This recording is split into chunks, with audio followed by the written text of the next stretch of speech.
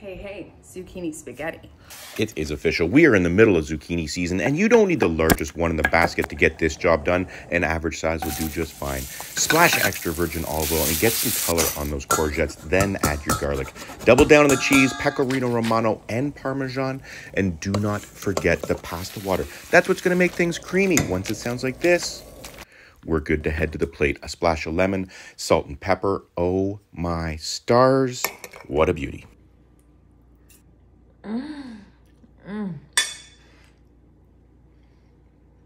Mm-hmm.